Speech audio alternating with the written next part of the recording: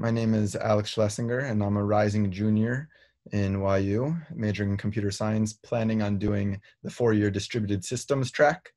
And this summer, I am interning at Nomura Securities. It's an international investment bank, primarily based in Japan, but there's an office in the New York City as well, around 50th Street. And on the side, I'm also doing a program called Software Product Sprint with Google. It was an invite-only program that I did in the spring, and due to some disruption due to COVID-19, we were invited back to participate again. So I'm doing that this summer. So I'll talk about both of those briefly.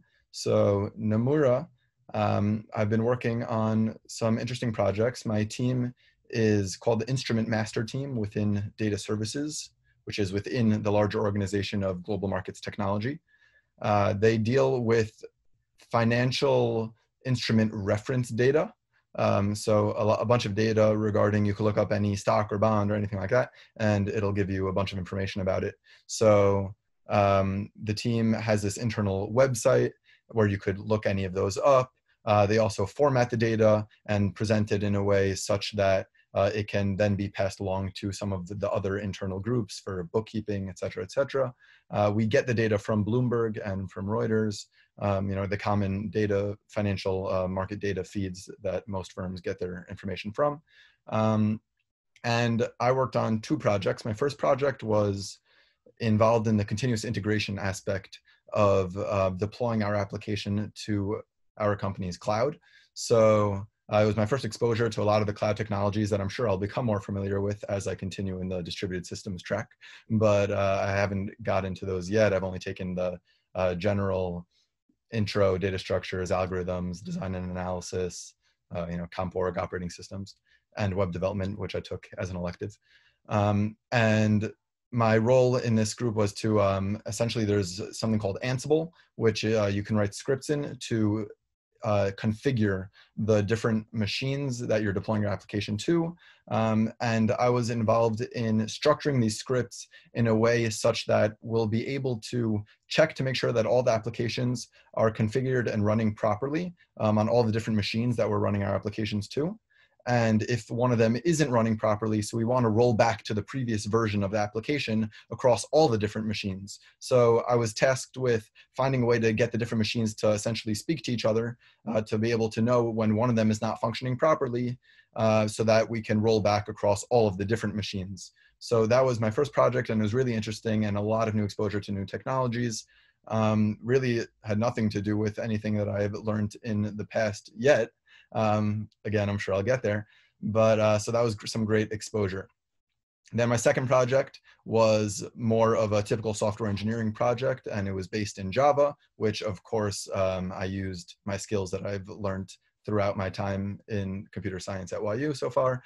And without those skills, I wouldn't have been able to do this project at all. It required utilizing data structures wisely to be able to store data in the appropriate format.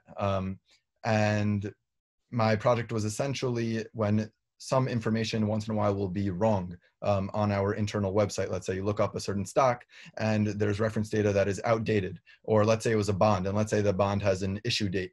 But since we got that data from Bloomberg, it was reissued, so now it's outdated.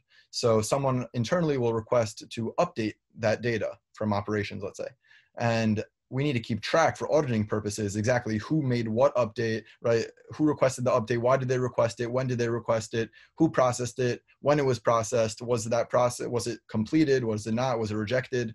Etc. And we have an internal ticketing system that we use to keep track of all that. So we wanted to make sure that we have a clear log of all of these update requests in our ticketing system automatically without having to make someone manually put in a ticket every time someone makes an update request. So I used the Spring framework, and I connected to our ticketing systems API, and I integrated with that API and essentially created a program that will query our database with all of the information about this, about these instrument update requests, and it'll create a ticket for each one on a scheduler of, let's say, every day, so that at the end of the month, we can look back into our ticketing system and review all of it, and it won't require any human interaction intervention. So that was pretty cool exposure to new APIs. These are actually some things that I touched on in that web development course that I took with Dr. Kelly, even though it was an optional course, and I just decided to, it wasn't even required to be a CS major, but I decided to take it because I thought there would be skills that would be beneficial. And it ended up being that throughout my Google program, which I'll explain in a minute, and this project, it was crucial. So that was great exposure. And now I'll talk a little bit about the Google program. That program was designed in a way that they take students from different universities, put us on a team, and take a Google software engineer, put him as our project advisor, and together the first few weeks are learning web development skills, followed by us building a web application of our choice, and the software engineer from Google guiding us along the way, giving us tips and advice, and helping us. In the beginning, he was reviewing our code. Towards the end, we were reviewing each other's code.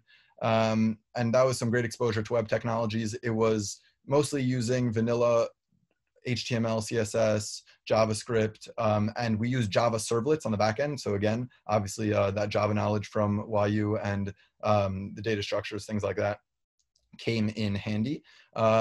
Usually you would use some sort of framework like Spring, for example, but they wanted us to really learn the core skills, and that's why we were using just regular Java servlets.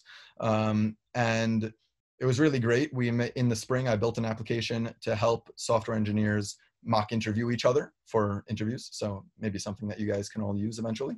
It's called Matchmaker, matchmaker.com. And then in the summer, we worked on a project to connect remote volunteers with organizations or even individuals that needed some help. Let's say, someone was working remotely from home and they need someone to read a book to their child or something like that for an hour to keep busy. So a remote volunteer can sign up and be able to do that. We figured that it was a time where people want opportunities to help and give back, but they're stuck in their homes, and this gives them a good opportunity to do that.